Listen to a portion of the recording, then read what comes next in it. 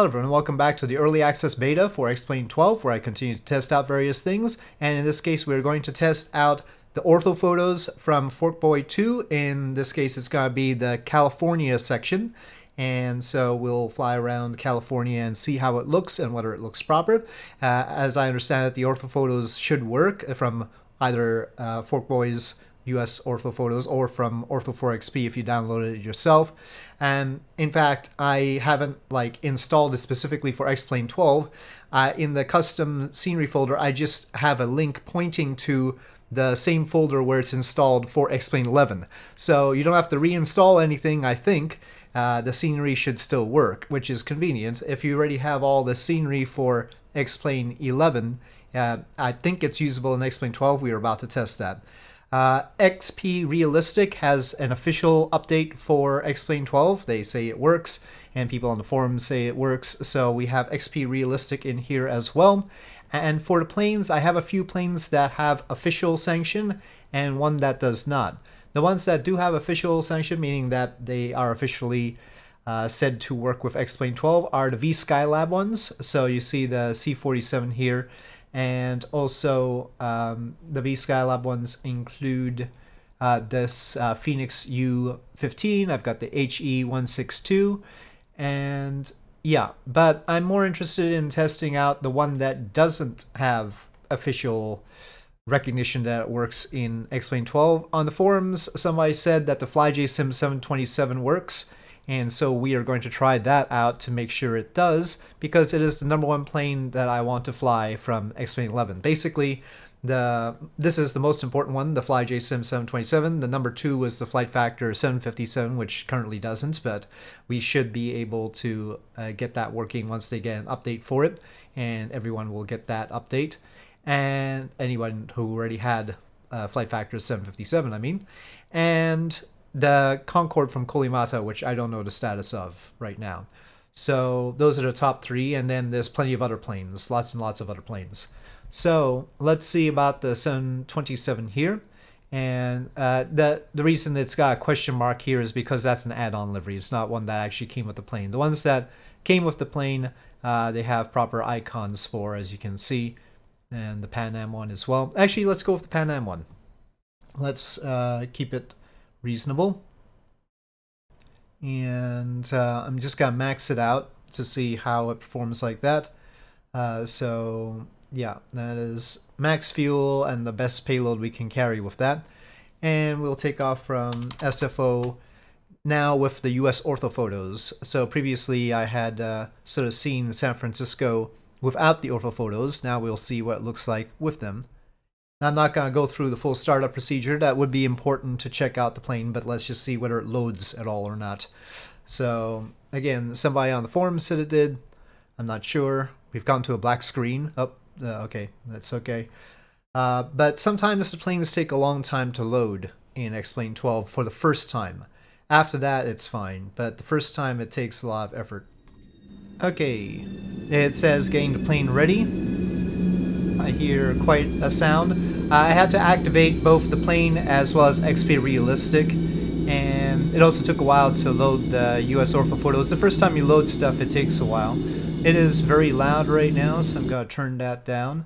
There was a warning about the some Fmod stuff, which is related to sound, so some of that might not be working right. So far, the cockpit looks okay. It's a little bit shadowed because of, well, the lighting. Well, let's see, forward panel, overhead panel. It says bright. Well, I don't know if the lights are working as well as I need them to. Okay, so this is the interior of the FlyJSim 727. It's a little bit shady right now because of the lighting. Now we have the engineer panel back there too. And that stuff is clickable as well, but since we're not going through the full startup, we don't have to worry about that. Let's take a look at the outside. One reason that I want this plane here is because I don't expect that they are going to have it for FlyJSim for a while. Not to this quality anyway. I wonder what the leading edge slat is doing there. That doesn't seem right, does it? I'm trying to lower the flaps right now. Let me see if it recognizes that inside. Oh, I heard the click.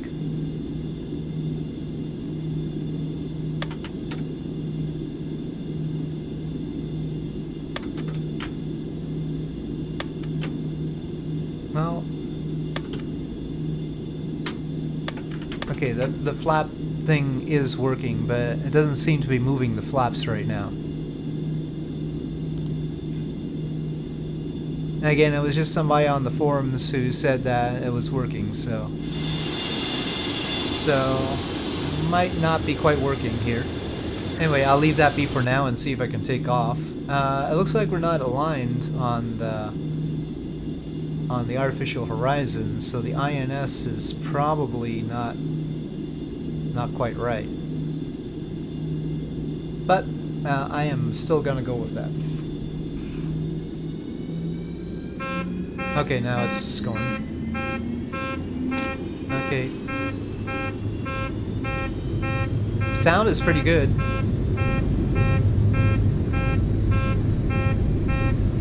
I don't know which of many problems it's beeping about.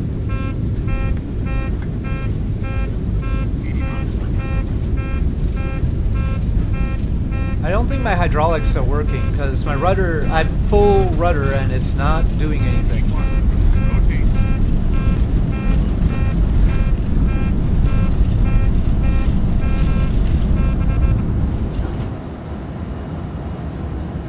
Well, okay.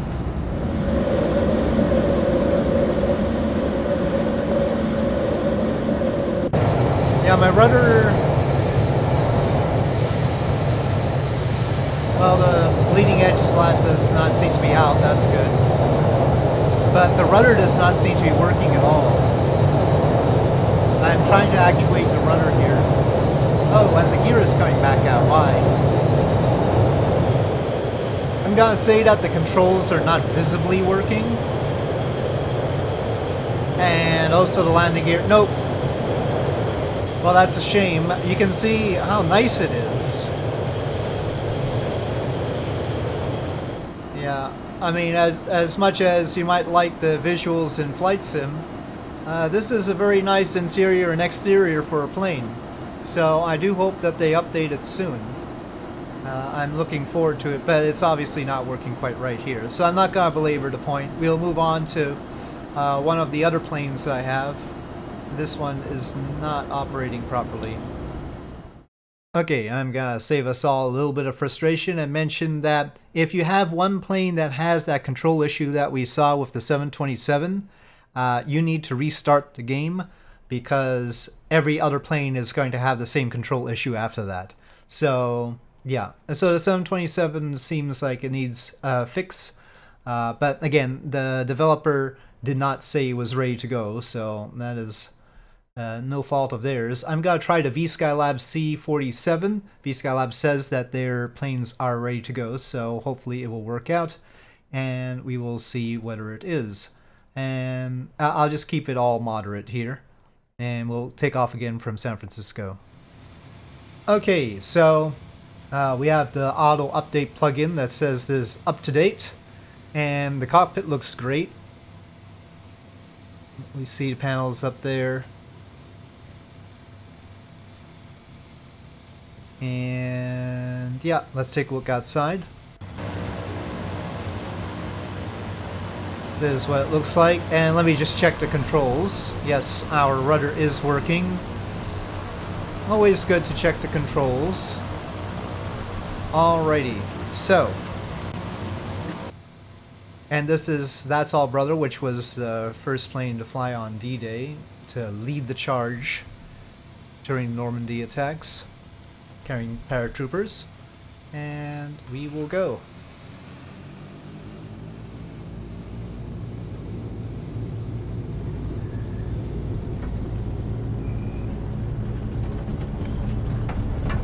Satisfying rumble. XPRealistic on loading the craft initially noted that it had a profile for the VSkylabs C-47, so it has loaded said profile.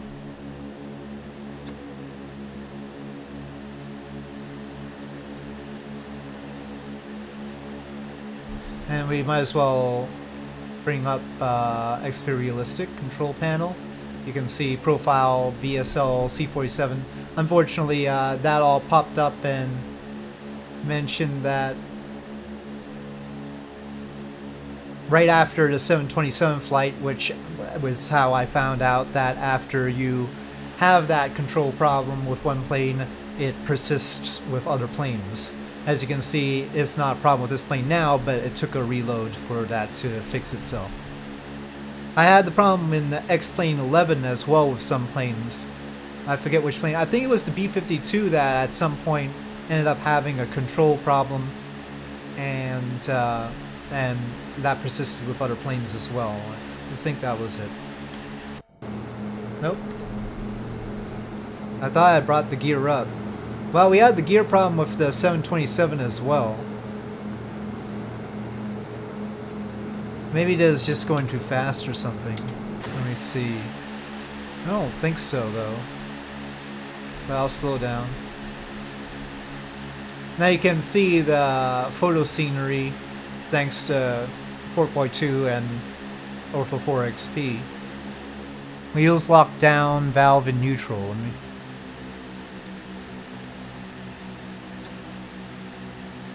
Yeah, it doesn't want to retract them. We're slow enough that it ought to be able to. But maybe we busted them completely? I don't know. Won't be a surprise. Yep, so I don't know whether that's something that needs to be fixed or something I did wrong. Well, let's head over to Marin and see how things look with the US Orthophotos. Once again, this is a beta version of X-Plane 12, so, and everything needs to be fixed. I mean, the plane is, I'm sure they're gonna have an update for the plane. It works to some degree of working. I haven't added any other scenery except for the Orthophotos, so there is other scenery from X-Plane 11 available, for sure, but one thing at a time. XPRealistic is one of those things I have for X-Plane 11 that I wish I had the FSrealistic, you know, the XPRealistic version for FlyJSim, but I don't have that yet. Oh, Lagoon Gate Bridges. I mean, it's not looking too bad, but they need to get rid of the extra roadway underneath there. Those cars need to go on the bridge itself. They just need to raise that up a bit. Would do the trick. If they got that up to the level of the bridge itself, it worked just fine. Now, that might not be a problem with the sim, actually, because the Orthophotos have the overlays from OpenStreetMap, and it might be the OpenStreetMap overlays that have caused that problem, so.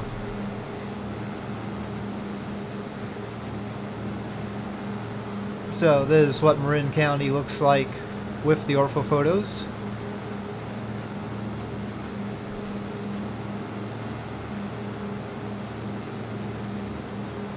Everything's going a little bit halting. I still have the scenery settings pretty high up. I don't know if there's too much of a point to have their settings so high. Texture quality we want maximum because that's what we are seeing with the photo scenery. I don't even know if the vegetation is all that great right now. Taking a look down there, I mean, because the vegetation depends on what OpenStreetMap has told it. I mean, there's a fair amount of trees, though. Our performance definitely has gone up. XPRealistic does have, like, effects on how you lean in the cockpit because of forces, like while you're turning, so you can see that happening. That can be turned off if you don't like it, of course.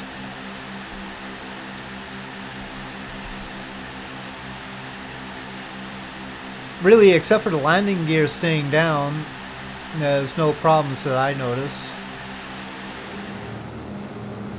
And maybe I just busted the landing gear, I don't know. Well, I'm not gonna proceed with this one.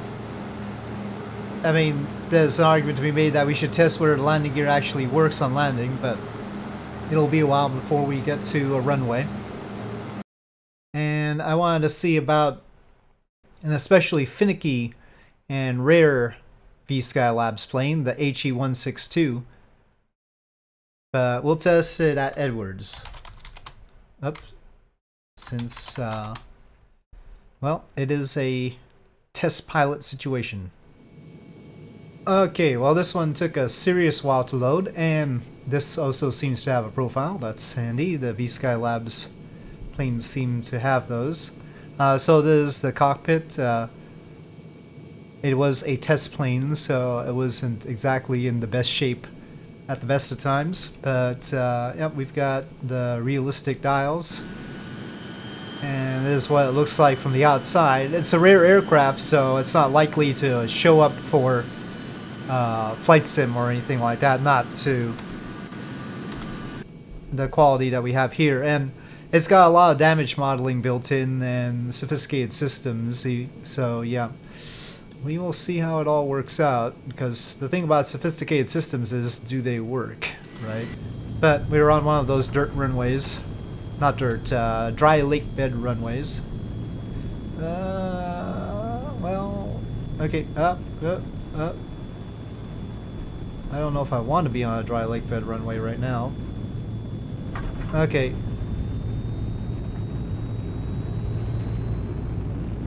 Yeah.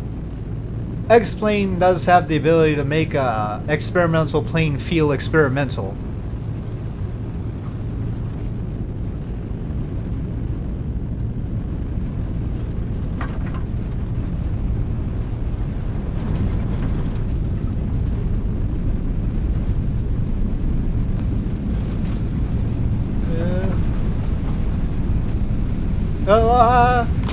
Oh.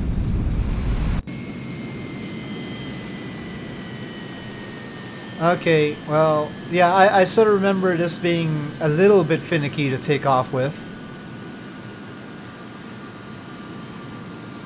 Yep. Okay, let's reload that. And maybe I should start on an actual runway here.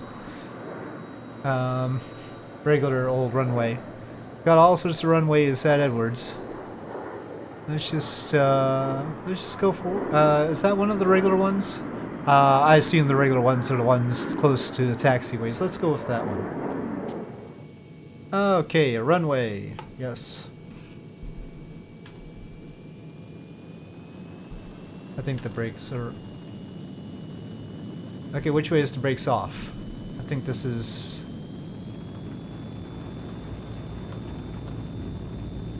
I think this is the brakes off.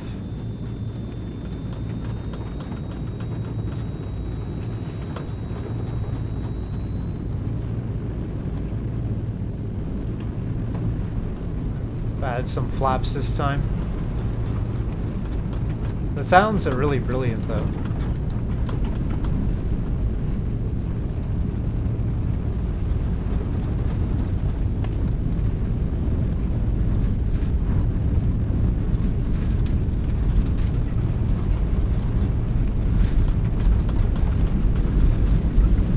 Well, maybe I shouldn't push down so much. I mean, not push down. Throttle up so much. Okay, I think we're up.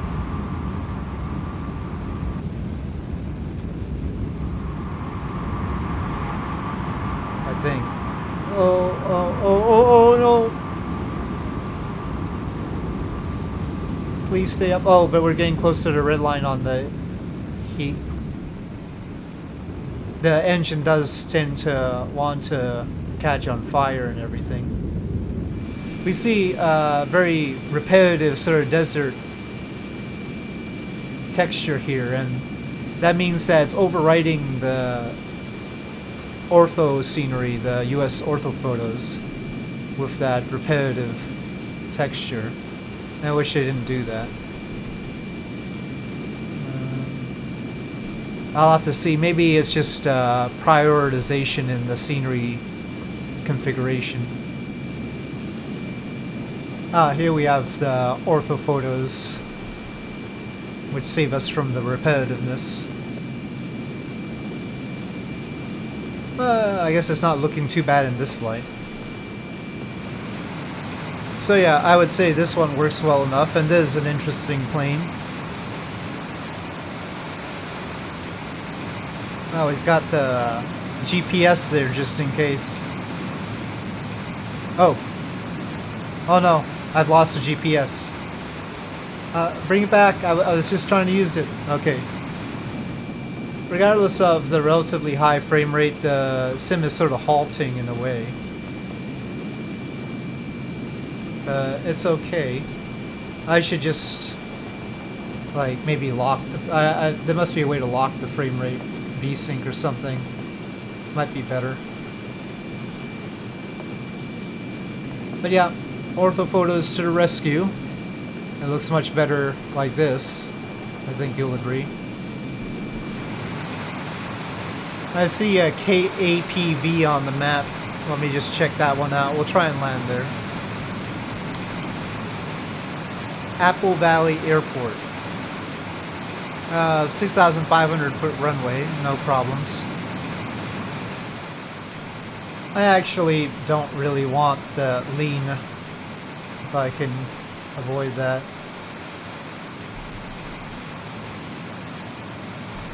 Natural movements, let's reduce that.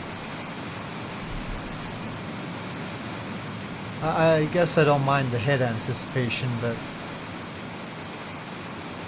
let's just reduce the natural movements, shall we? Well, there's the runway.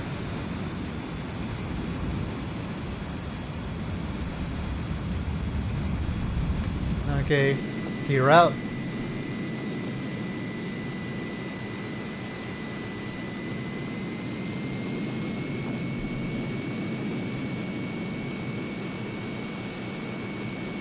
Well, I should probably stay inside right now. I think the flaps are sort of very air brakey. I'm just gonna avoid those. The landing gear isn't great either. I don't dare look down. Okay, I'm coming in.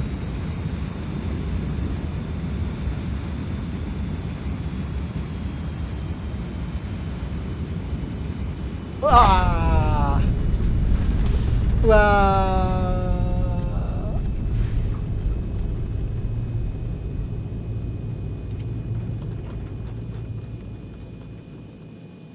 Oh, there we go.